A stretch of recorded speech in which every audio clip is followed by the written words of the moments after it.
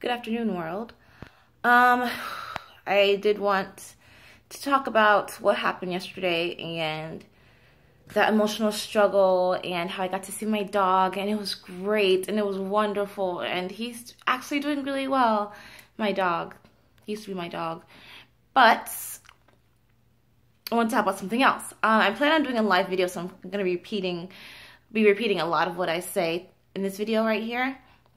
But I got my first negative response today. Guess who it was from? Not from him. No, not from him. He doesn't even know that my videos exist yet. But I got it from a family member. And they were like, what are you doing?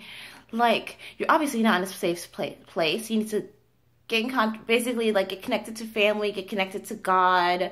Sorry, I didn't mean to roll my eyes. Oh, did you hear that little thunder happen when I said that? They're like, you shouldn't make your personal life public like that. And obviously, like, it took me aback.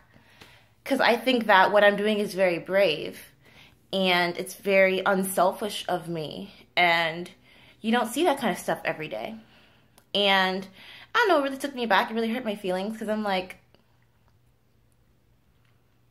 can I just say something? I've been making those videos for 3 months. Don't you think I thought about this through before? Don't you think that I said to myself, this is stupid. Why am I doing this? I've already gone through the plan A through Z, and I just thought, why not? And it just made me think about how, like, your greatest, not enemies, because I know that they don't mean it in a vindictive way, but the people that are going to discourage you are the ones that are closest to you. So yeah, I want to say that. I'm on my way to a rehearsal. Sorry, I don't really feel very well. You know, ladies, you know what it is.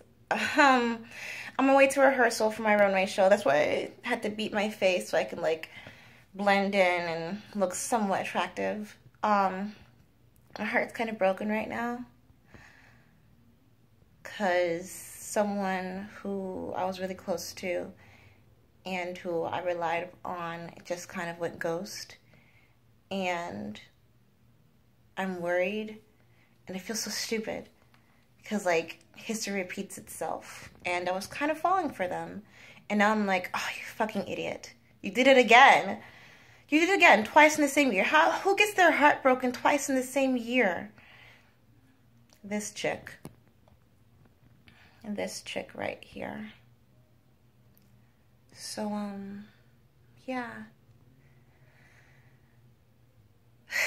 I was listening to a video, and the lady was like, you gotta avoid using the F word. I'm like, what's the F word? And she was like, fine. I'm fine.